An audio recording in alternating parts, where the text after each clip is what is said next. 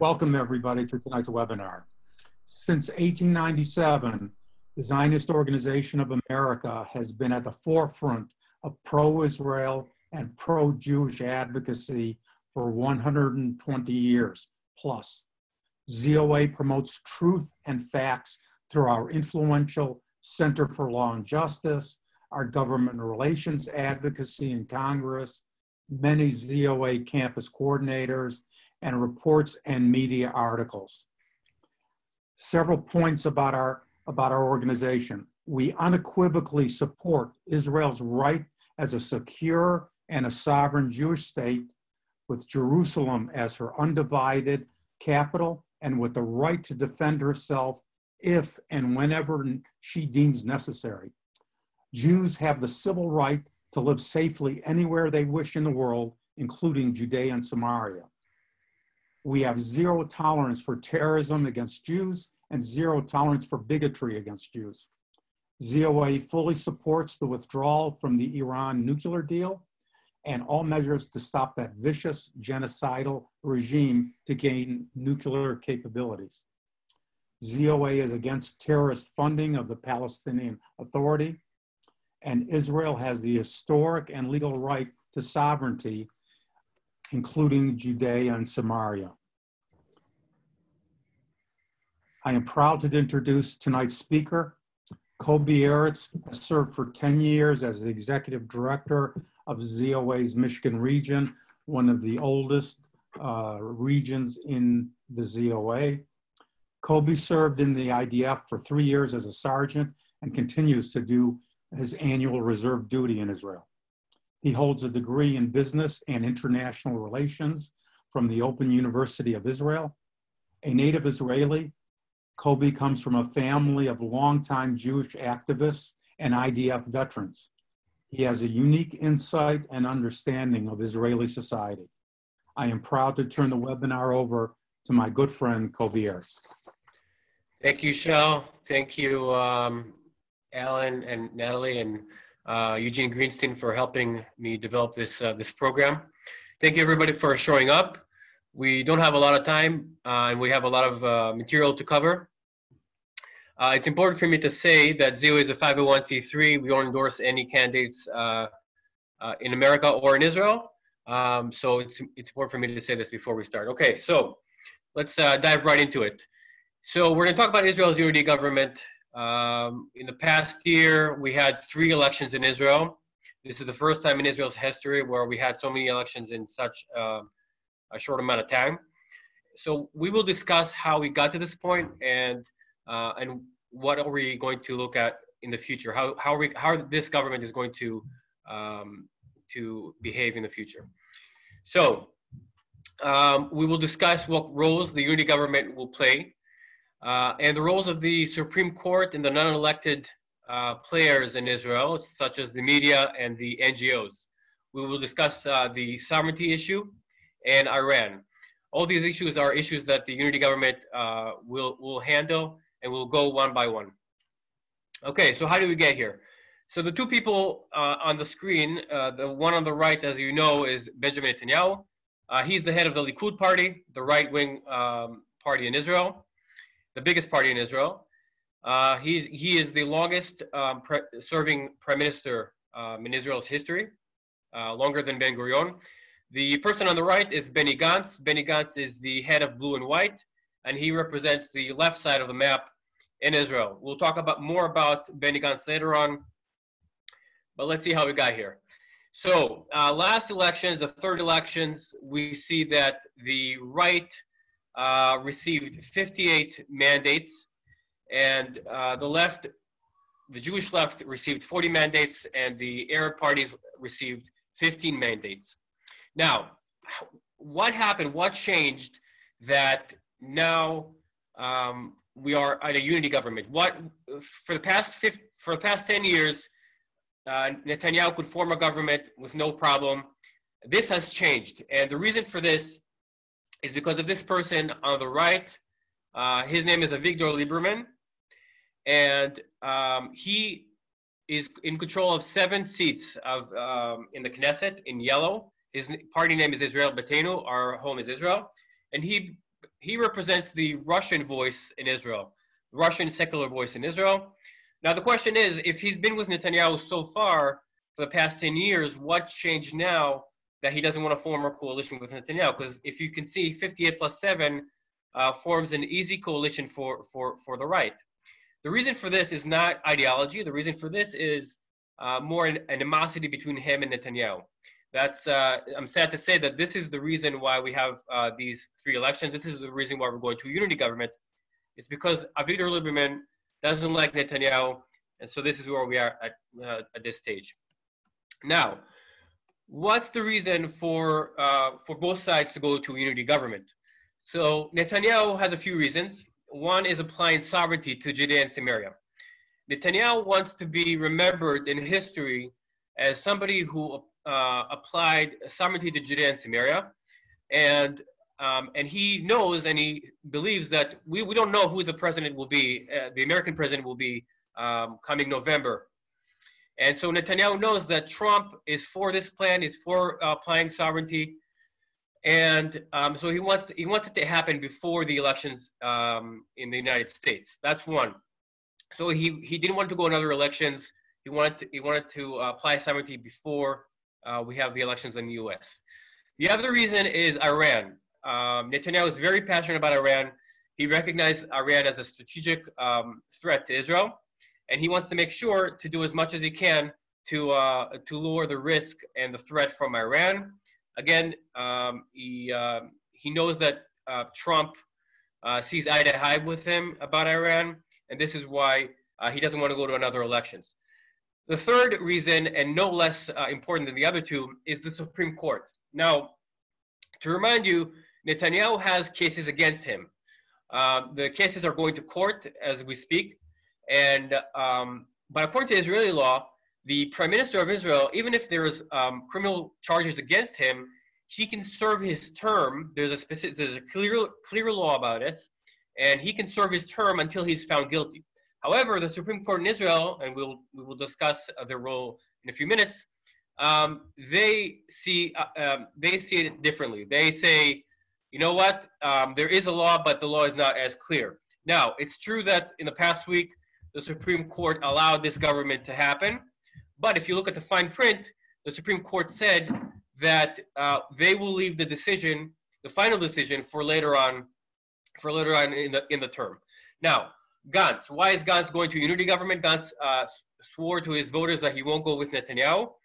And the reason for this is simple. It's because he understands that this is his only chance to be prime minister. Gantz is one of the 4 leaders of Blue and White, his party. And he realized that the other leaders are not so happy with him, not so happy with his results. And so he understands that it's now or never. So this is why he broke away from Blue and White, cut it in half, and now he's joining Netanyahu. Now we're going to discuss how this government is going to look like, because these 2 individuals and the 2 parties are very different from one another.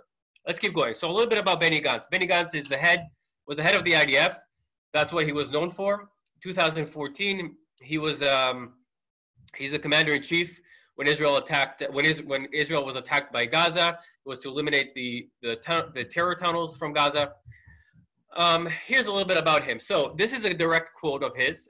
He said after the war with Hamas, he said, "I am proud that I put IDF soldiers at risk to potentially avoid getting enemy civilians hurt." So basically what he did was, and soldiers did get hurt because of this, is Israel sometimes is too careful about and about the enemy and not enough about their soldiers.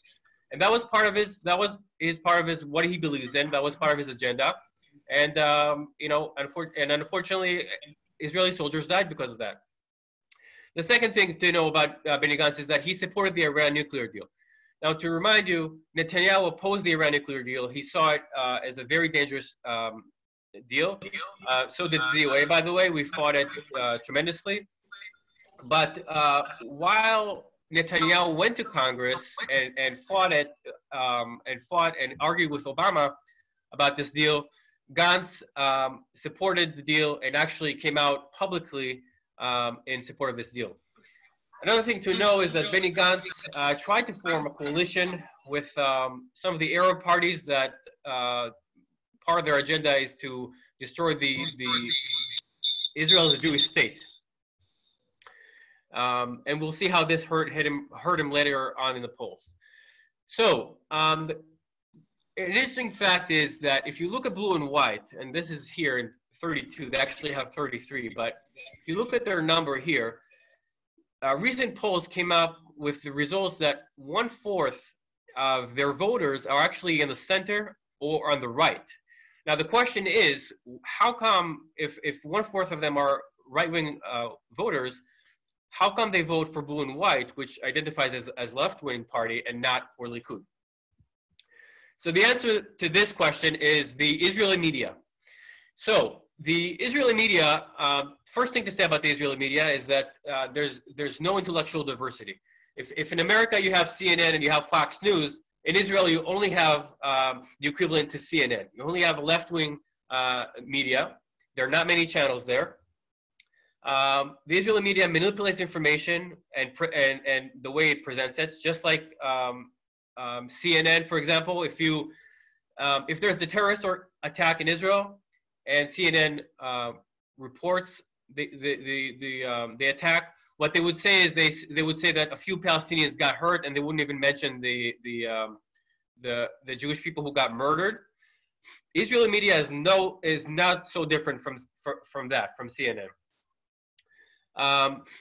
Another important thing to know about the Israeli media is that it doesn't just report news, but in many cases, it creates news. It puts what they care about in the middle, in the center, and this is what people see every day. Usually 8 o'clock, this is the highest time of ratings in Israel, and you get their agenda. To show you how important the role of the media is, this is a picture this is actually an ad that was done by Likud. This advertisement, you saw this ad everywhere in Israel, in the media, if you on buses, and this was part of a campaign ad for Likud that said in Hebrew, they will not decide, the media will not decide, because every day for the past many years, since I was a kid, the media always bashed a certain side of Israel's politics. Now, the dangerous thing here is that the Israeli media and the justice system in Israel have a very close ties together, and they share the same agenda. So a little bit of a history about Israel's media. Until early 90s, Israel only had one channel, Channel 1. It was a public channel, and it was, again, controlled by people from the Labor Party. In the 90s, there was another channel, Channel 2, and that was also one-sided, mostly got a left-wing agenda, and this is what people got, and this is what people were exposed to. And we'll talk about, I'll show you more examples about how the media has their agenda. So, first example, Ariel Sharon. The person in this picture is Ariel Sharon. He was the Prime Minister of Israel in the early 2000s. Ariel Sharon was a hero in the 6-Day War, and he actually has a lot of credit in establishing Jewish cities in Judea and Samaria. For that reason, the media in Israel, the left in Israel, hated Ariel Sharon. The media actually portrayed him in a very bad way. There were also cases of corruption against him, and the media just amplified it. So if you turn on the media in Israel, all you heard about was Ariel Sharon's cases. You heard leaks from the investigation rooms, and it was a day-to-day basis. Ariel Sharon, unfortunately, had too much pressure on him, and he decided to fold. So he decided to do what the media wanted him to do, which is adopt their agenda. So Ariel Sharon decided to come up with a plan of disengagement from Gaza. As you remember, the Israeli media, let me go back to this guy right here with the glasses on the right. His name is Amnon Abramovich, and at the time of Ariel Sharon, he said that, and he said it out in the public. He said, "We will take care of Ariel Sharon. We will give him good coverage, and he will do what we want." He literally said that. You can look it up on YouTube.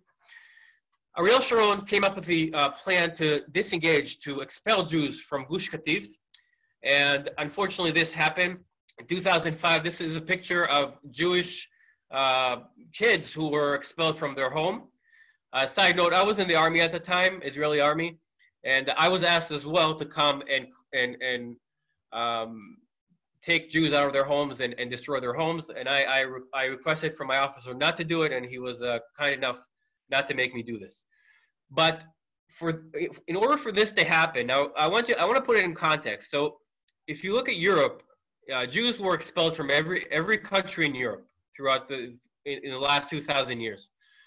To think that this will happen in a Jewish state is unfathomable. We couldn't believe that this would happen. Now, how did this happen?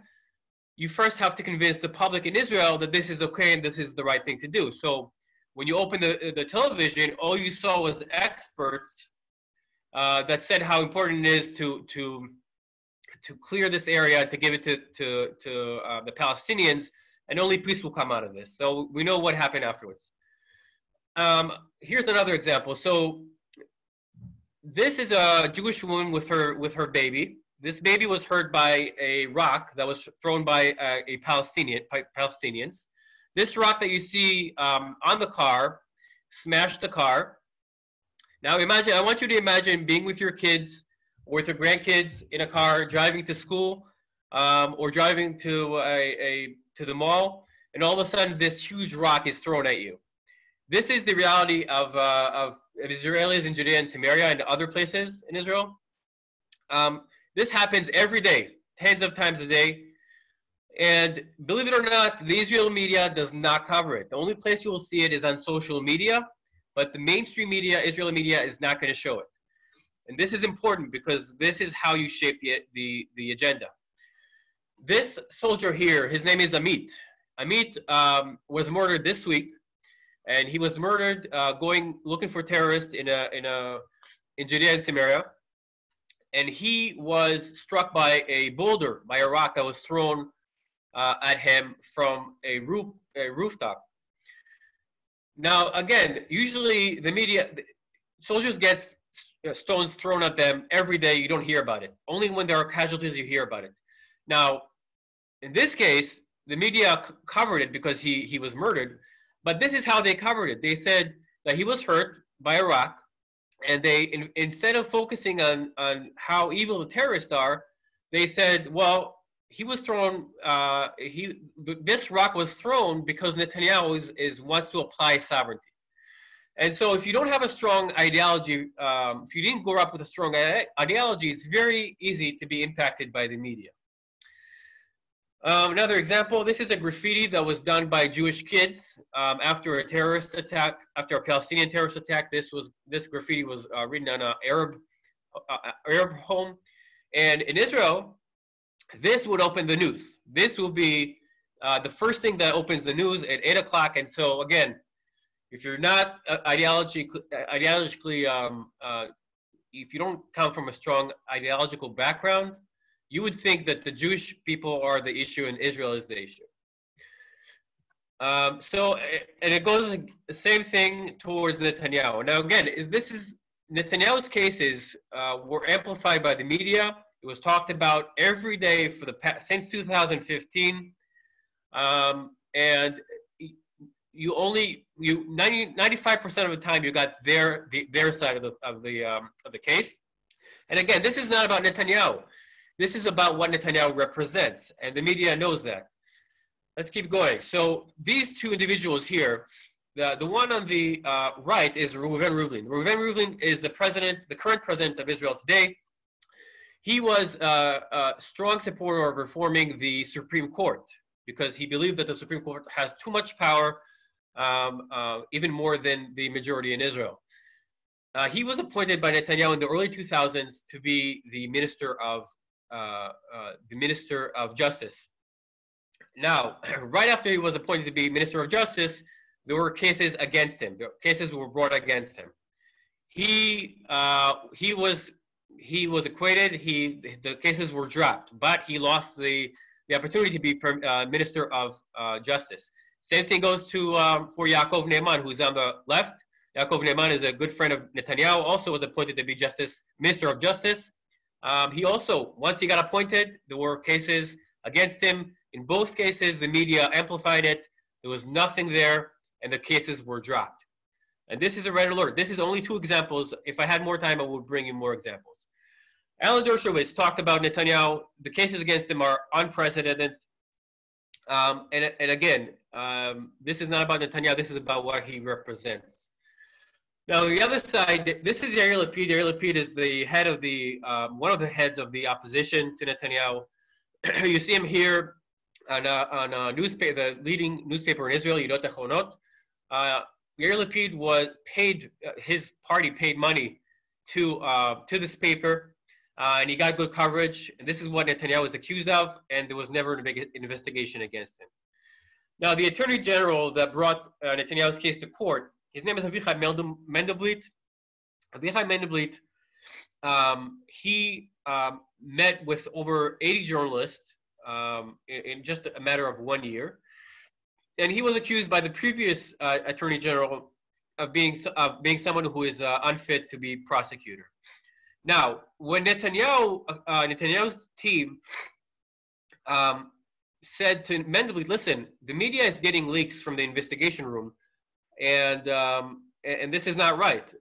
And so Mendelblit said, well, you know, everything's fine here. The justice system is working just fine. Well, if you go back to 2015, again, this is the attorney general today. In 2015, Mendelblit and the previous attorney general in the picture, Mendelblit said that the attorney general is fabricating a case against him to eliminate his promotion, and that there are leaks from the media towards the from the justice system. So you don't have to take my word for it. The attorney general himself said this. So this is very important to know, to show where we got to now. Now, what is the result of this biased media coverage? This resulted in a tie. Okay, so now we have a tie, and it forced both sides to come to a unity government.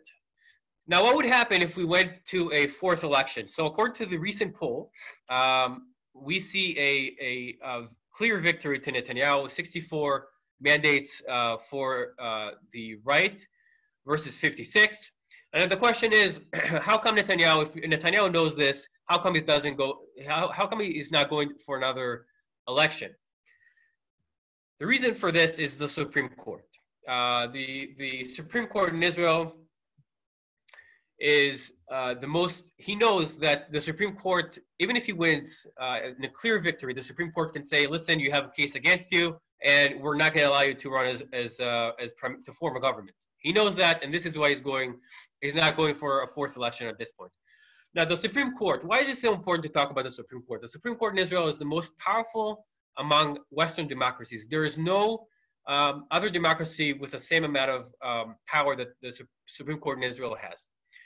The Supreme Court in Israel is the only one that elects their own successors. Okay, so I want you to imagine if you have a certain kind of people in the Supreme Court, they elect their own. They elect their replicas. They bring their own people who think exactly like them. And they can cancel any law of the Knesset. And this is very important because even if you have 65 or 67 mandates, which represent the vast majority of the people of Israel, the Supreme Court, 15 judges can just say, sorry, we hear you, but we disagree, and we won't do what you want. It's important to also note that the Supreme Court kept a secret log up until a few years ago for people, it tracked people on social media who just criticized the Supreme Court. This was your name, your data, everything was kept in a secret log up until a few years ago. Again, this is a red flag for democracies. The people in the picture here are 2 ex-Supreme Court judges, Aaron Barak and Michel Cheshin. I'll just shorten the quote. The quote says, the Supreme Court is a family. We can't bring somebody else outside the family that is not part of it. And this is what they think, this is what they believe, they say it out loud. And the result is that you get the same kind of people in the Supreme Court. Now, what does the Israeli Supreme Court decides on? So the Israeli Supreme Court decides on Israel's borders, Okay, so when the second Intifada happened, Israel wanted to put a wall between us and the Palestinians to stop terrorism. The Israel already draw the borders. The Supreme Court said, sorry, you have to move the borders and give the Palestinians more land. The Supreme Court decides who can enter the country, not the Knesset. The Knesset passed a law that said BDS supporters and leaders can't get into Israel. The Supreme Court reversed it, and in fact, a few BDS supporters did enter Israel. And also, there were many African work seekers who came. Israel said, sorry, this is the only Jewish state. We can't let you in. We want to keep it Jewish. The Supreme Court said, no, you have to let them in, and you have to keep them there. The Supreme Court decides how Israel fights its wars. I'll show you an example in a second, and can eliminate anyone from running for government, including Netanyahu. This is why Netanyahu is going to a unity government, not a fourth election. Now, these 5 beautiful souls that you see in the picture here, this is the Hatuel family. The mother, by the way, was also pregnant at the time. This was the early 2000s. They lived in Gush Katif. Now, in Gush Katif, there was, in southern Israel, there were houses that belonged to Palestinians. And these houses were overlooking a major road in Israel where a lot of Jews and Israelis used to drive by. The IDF saw that there's a risk there because you can snipe from the buildings, from those homes. You can easily snipe people who drive in the car. Now, to remind you, this time there was a lot of terrorism in Israel, and the IDF said we have to destroy these homes. We'll pay the owners double the price of the value. We have to destroy these homes. So the state said, yeah, sure, go destroy it. But then the Supreme Court said, no, we don't care what you say. You cannot destroy these homes. We're sorry. The IDF again asked, please let us destroy these homes. This is very dangerous. The Supreme Court again said no. What happened short after? From these homes, this family was driving the car with all these kids in the car. Palestinian terrorists shot from the home, killed all of them. And this is what happened. And this is a direct example of how the Supreme Court has a direct impact on Israel's policy and Israel and every aspect in Israel's life. This is only one example. We don't have time for more examples. Now, the question is this. The Supreme Court cannot actively decide on its own. It needs to have somebody petition to it. This is where the NGOs come. So the NGOs, there are a lot of anti-Israel groups, Jewish and non-Jewish, that operate in Israel. The best example and the mother of all these organizations is the New Israel Fund. The New Israel Fund is, in my opinion, a strategic threat to Israel. They have literally billions of dollars that they got from many anti-Israel individuals like George Soros or the European Union. New Israel Fund distributed just over the past 10 years, $80 million to anti-Israel groups who support BDS and the destruction of Israel as a Jewish state. 16 of these groups that are supported by the New Israel Fund participated in the Goldstone report, and they're the ones who blamed Israel for war crimes in the Goldstone report. The New Israel Fund provides millions of dollars to Moked, an organization in Israel that legally represents Palestinian terrorists, over 60 Palestinian terrorists who murdered 80 Jews. Again, this money, this millions of dollars, is to represent terrorists, murderers.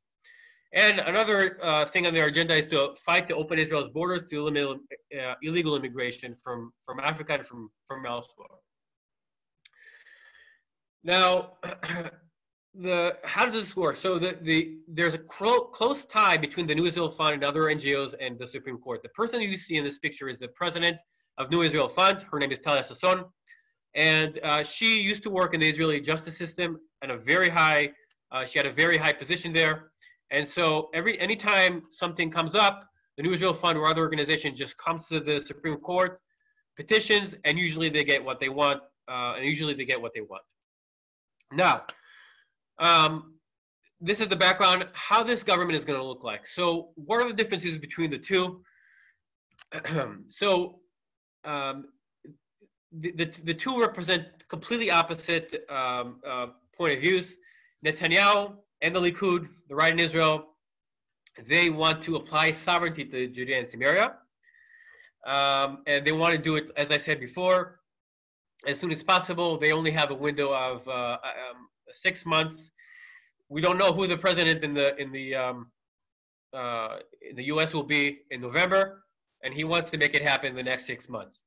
On the other hand, Benny Gantz has a point of view of withdrawal. You know, we need to get out of the Judea and Samaria, and we need to just separate between us and the Palestinians. Again, to remind you, they tried to do it in Gaza, and we got tunnel terrors and rockets in return. Now, why is it so important to apply sovereignty to Judea and Samaria? If you look here, this is Judea and Samaria within the so-called green line. These are mountains that overlook a lot of Israel, the center of Israel. If you look, there's only 15 kilometers from Judea and Samaria until you get to you get to the beach. This strip of land is very high, so it's essential that Israel has it in its possession. B, this is the Jewish homeland, and C, this strip of land also separates us from Iran. So we don't have too much time to talk about that right now, so we'll keep going.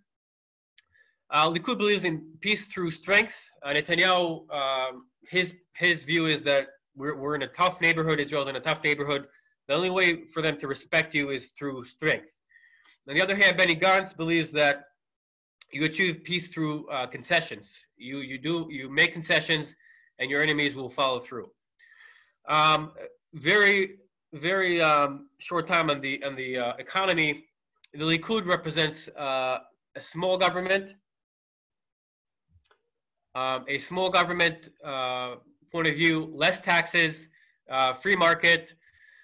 Benny Gantz, on the other hand, represents a big government and socialism. Now, it's very important right now because of the coronavirus. Israel is no different from the U.S. Israel has a huge deficit, especially because of the 3 elections in less than 1 year that cost a lot, billions of dollars. Israel is a very rich state. But the question is who gets these resources. So we'll see them battling out. So let's keep going. So and then the Supreme Court. So Netanyahu believes that, and Likud believes that the majority rules. This is democracy, and the majority rules, and the majority should decide what happens. On the other hand, Benny Gantz believes, and his party believes, that the final say should be done by the Supreme Court because they have the knowledge and they're more knowledgeable than anybody else. Now, so how are we going to bridge between these gaps? So there's going to be an exchange. There's going to be a deal between them. Netanyahu will get the sovereignty. He made sure that to tell Gantz that there is no unity government without applying sovereignty to Judea and Samaria. Gantz is opposed to this. And he hopes that the UN and the international community will be against it, but ultimately Netanyahu has the Knesset on his side. He has a majority in the Knesset to apply sovereignty. The only question is when. So Netanyahu got this. On the other hand, Benny Gantz got control of the Justice Ministry, and so somebody appointed by him will lead the Justice, will be a Justice Minister. And this means that there will be no reform in the Supreme Court for the reasons that we said before. And again, this is only a question about left and right. And this is why it's so important that the majority, in my opinion, decides and not state official. Okay, so let's keep going. So I just wanted to show you a picture of Ariel. This is Ariel. This is in the middle of Judea and Samaria. When you think about Judea and Samaria, or when people say we hate the term settlements at ZOA, we believe that it serves the Palestinian narrative. This is a city in Judea and Samaria, and there are 500,000 people in Judea and Samaria, and it's only right that they receive equal rights to other people in Israel. Again, people like this live in Judea and Samaria, and so hopefully this will happen in the next six months. ZOA has been pushing for this for many years, even before this was talked about in the mainstream circles. And yeah, so the last challenge that that Netanyahu Yehudi government has is the Iran nuclear program at this point. So when we look at the Iran program, we look at two schools of thoughts here. One is Netanyahu that says you get peace through strength. The other one is, as you can see, President Obama, and he believed in concessions towards Iran. He believed that this will make them want to not pursue war. And this is where also ZOA came. ZOA, for years, has been opposing the Iran nuclear deal. We went against the deal even when other Jewish organizations didn't want to go against the administration at the time.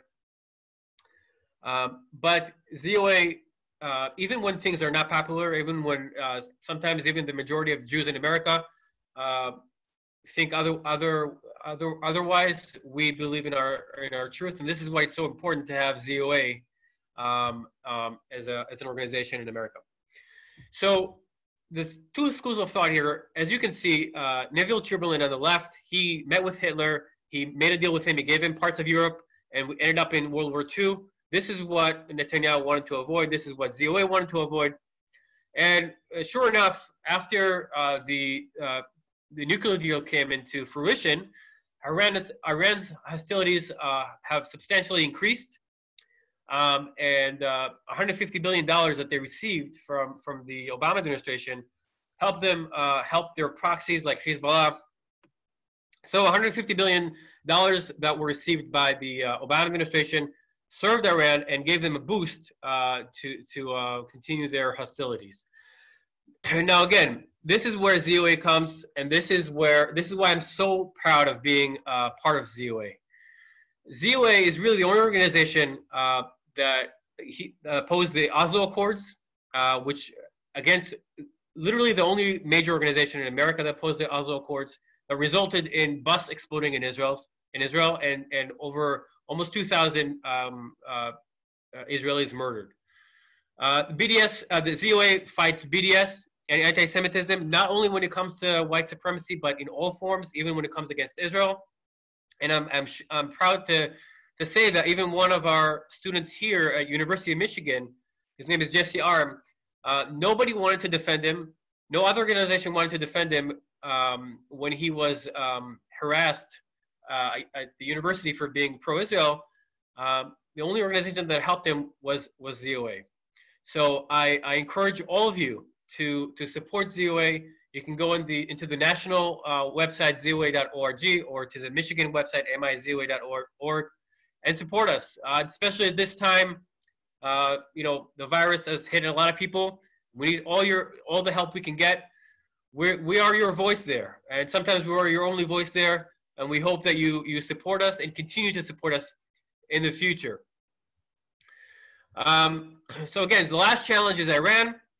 As you can see, the Iranian flags here just shows you the Iran influence. Iran is Sunni. Iran is Shiite, and Iran wants to create a bridge all the way from Iraq through Syria until Israel. Essentially, they were successful, and this is why Netanyahu is fighting this now, and his efforts, which have been come to fruition, is to kick Iran out of Syria. Again, we don't have much time to talk about it, but so to finish, there's a lot of pessimism and a lot of negativity, but I am very positive about the future, about Israel's future. Israel is very rich. Israel has the best people in the world. In my opinion, I'm Israeli, so I'm subjective. The aliyah from the United States is going up. and God is on our side. That's the main thing. So hopefully I covered enough to show you a clear picture of what Israel is going through, the players that shape Israel's future, and I'm happy to take your questions now.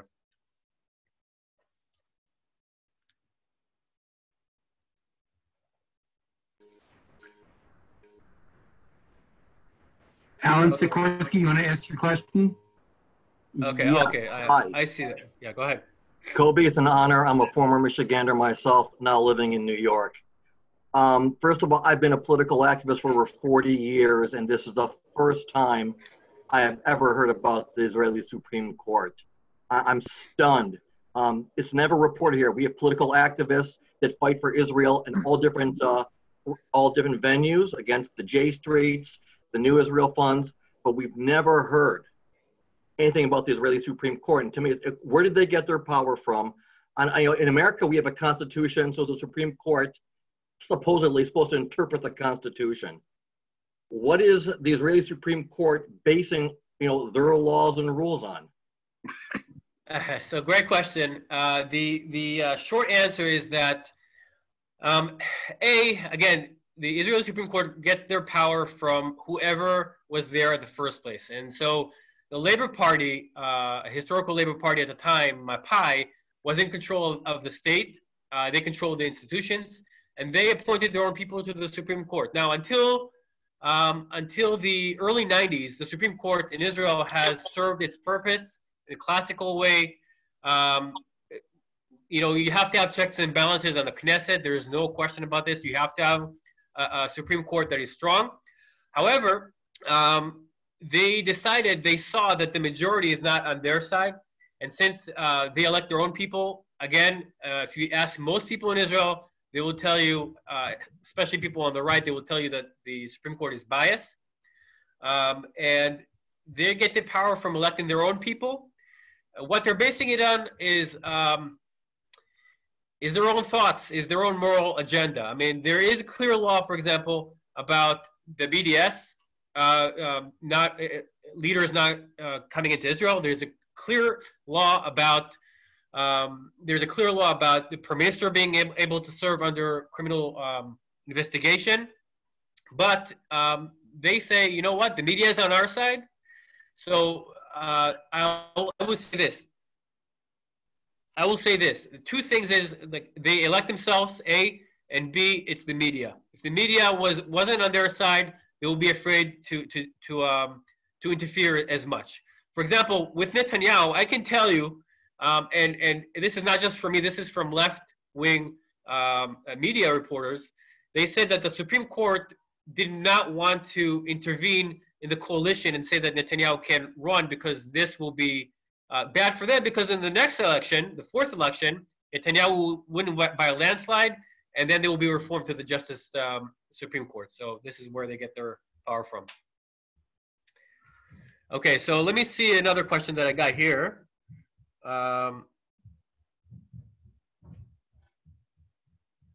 Okay, so there was a question about, the question from Len Getz. So Len is asking, there is no, in the agreement between Benny Gantz and Netanyahu, there is no mention of sovereignty.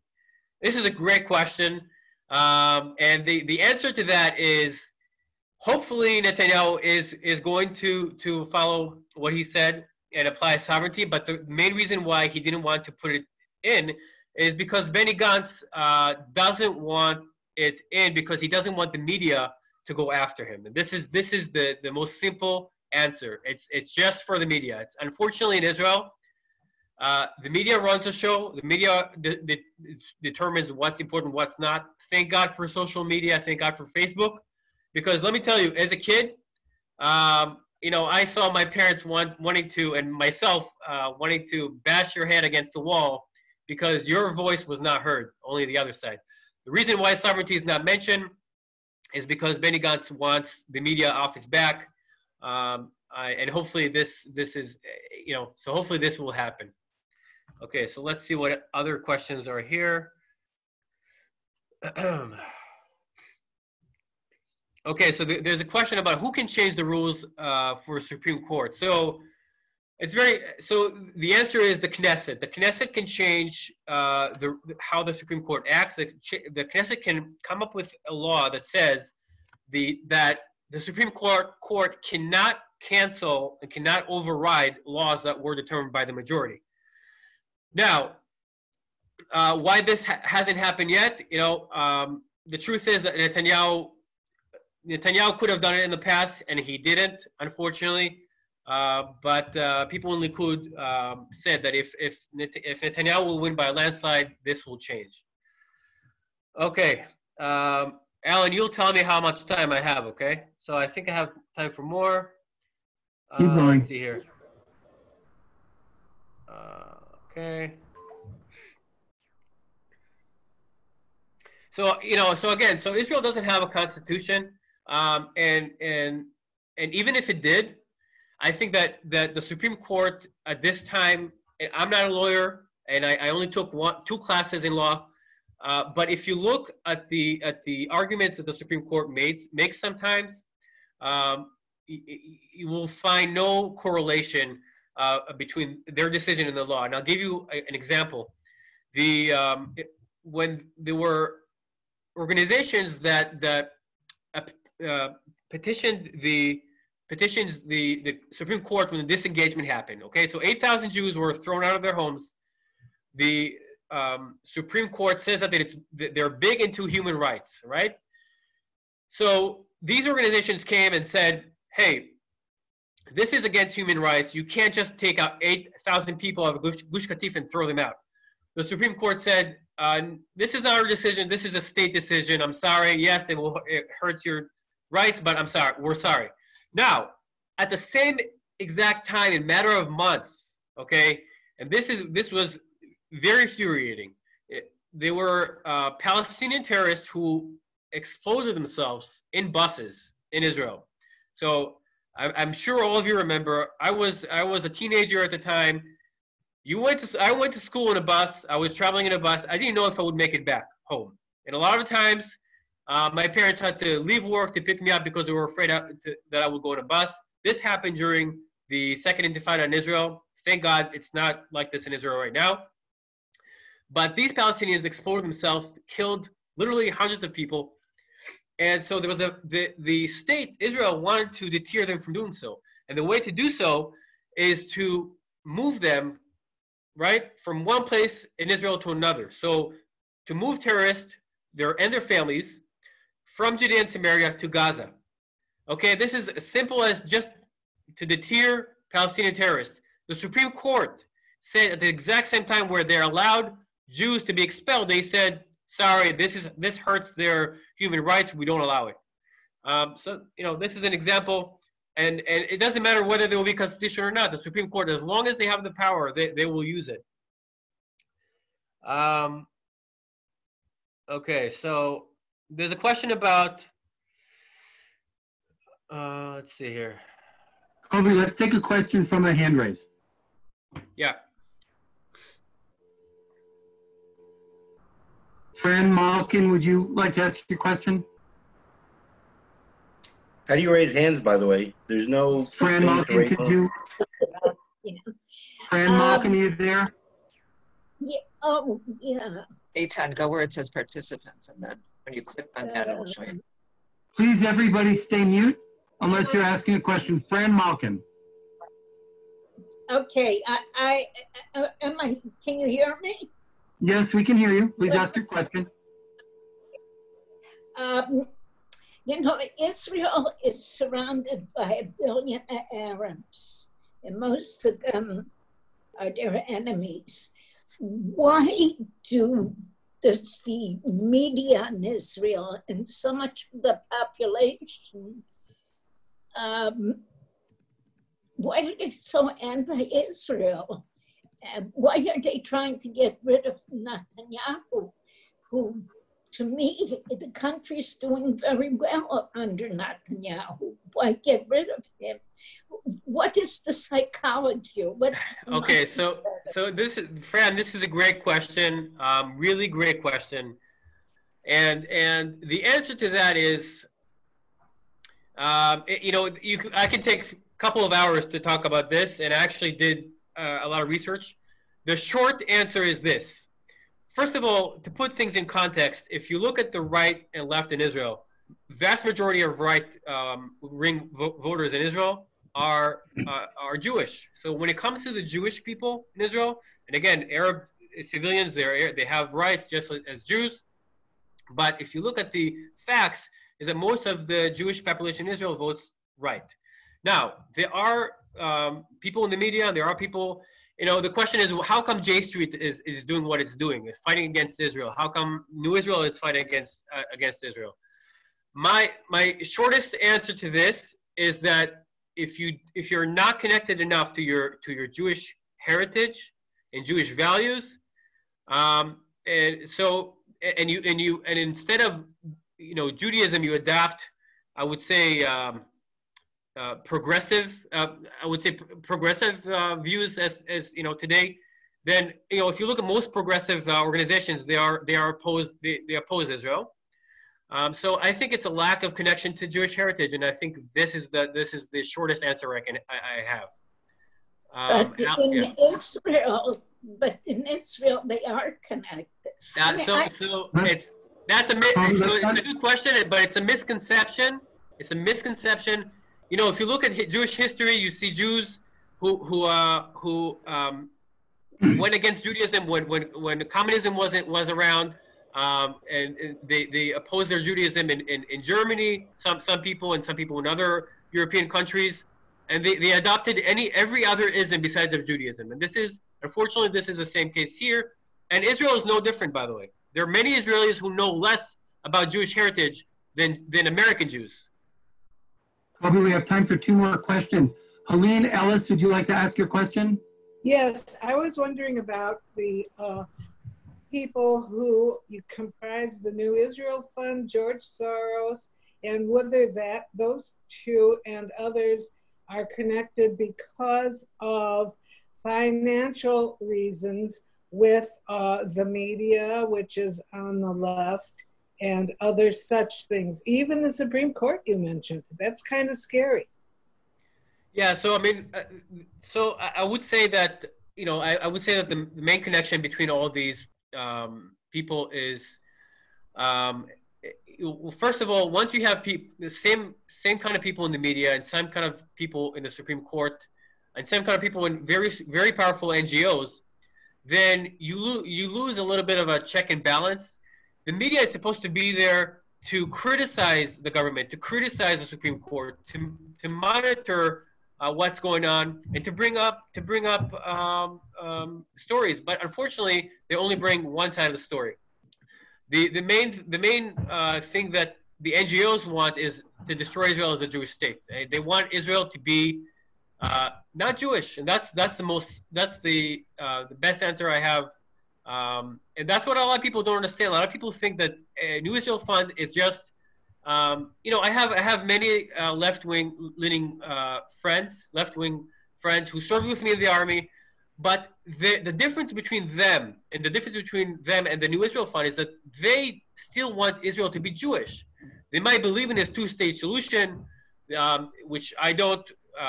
They might believe in other things that I don't agree with, but there are certain red lines that we don't cross, and there are certain people who do. And majority of Jewish Americans, and until recently Israelis, we didn't know that. All right, 2 more questions. Mike Goodman, ask your question, please. Yeah, hello. My question is this. Do you think that there is a real danger of an overland invasion of Israel from Iran? The reason I ask is because you mentioned that Samaria has strategic value in the event of what I presume you're referring to as a military invasion from Iran. Thanks. So good question. So right now, a direct attack from Iran, no. Iran is going to use Hezbollah to do that, to infiltrate Israel. In fact, Hezbollah had this capability of infiltrating the north up until 2018, if I'm not mistaken. Hezbollah had tunnels that were going through Lebanon into Kiryat Shmona, into the north. their plan was, this was part of my presentation, I just don't have enough time. I have a picture of a huge tunnel which can fit motorcycles and small cars in it. Their plan was to bring hundreds of terrorists through these tunnels and take over cities in northern Jerusalem. The short answer to this question is no, there's not going to be. That's not what they're counting on right now. But what they do want is to create a ring around Israel, and the next war with Israel will be not just against Hezbollah in Lebanon. This will be called the North War, and Iran will be able to cover with Hezbollah the entire of Israel. But thank God, right now there's the just like the Soviet Union and then the U.S. Both are afraid of starting a war because both know that that's not going to serve anybody. Hezbollah knows and Iran knows that if there's going to be a war, then Hezbollah will lose their control in Lebanon. So right now the main mission is to not allow Hezbollah and Iran achieve smart missiles. And this is the main thing that Israel is concerned about right now. And the second thing that they are very concerned about is the nuclear deal. And this is something that, again, unofficial sources say that Netanyahu is trying to get the right kind of technology to fight the nuclear deal. Okay, so the last question we reserve for ZOA Michigan President Sheldon Freilich. And Sheldon, leave your microphone unmuted so you can close the program, please. Okay, thank you. In terms of the, Kobi, do you want to mention the strength of the Supreme Court and the NGOs that file suits is so pervasive that IDF units now have lawyers involved in every operation to advise the commanders?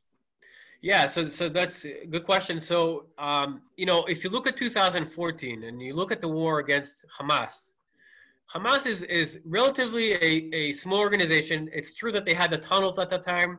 They went under southern Israel border, into southern Israel border. But if you look at the war with Hamas in 2014, there were over 72 soldiers that were murdered in this war. Now, this number, I'm not a general, but this number should not have happened. The amount of people that died in this war should have not happened.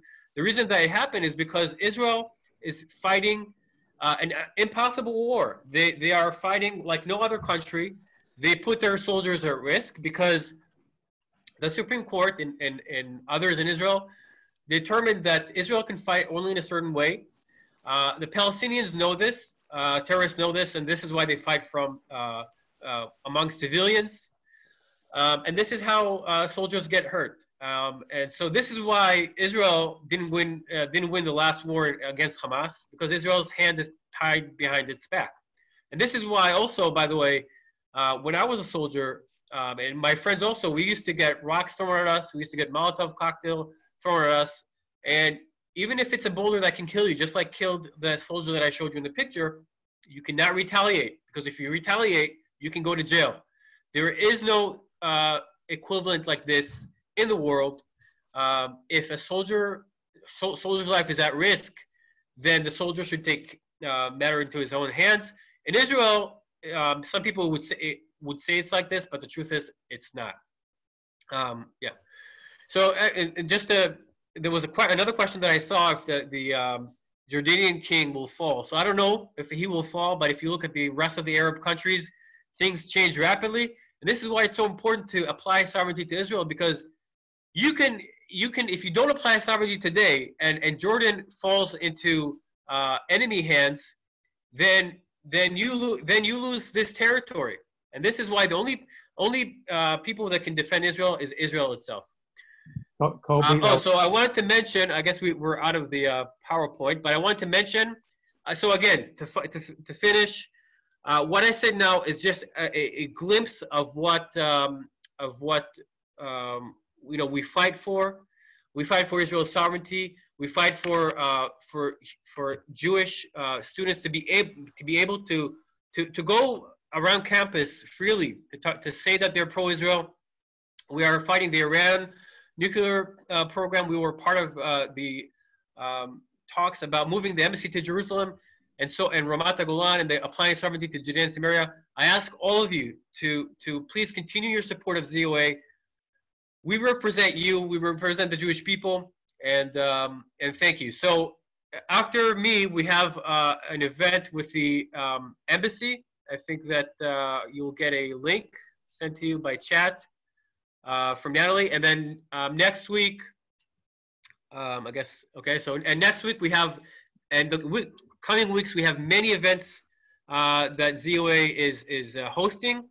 I want you to check your emails, check social media, go on the ZOA website, and stay in touch. We really appreciate you, and we know what you do for Israel, and we're in this together. So thank you, everybody. Thank you, Kobi. Fantastic presentation. So informative, and everybody keep supporting the ZOA so we can keep supporting Israel.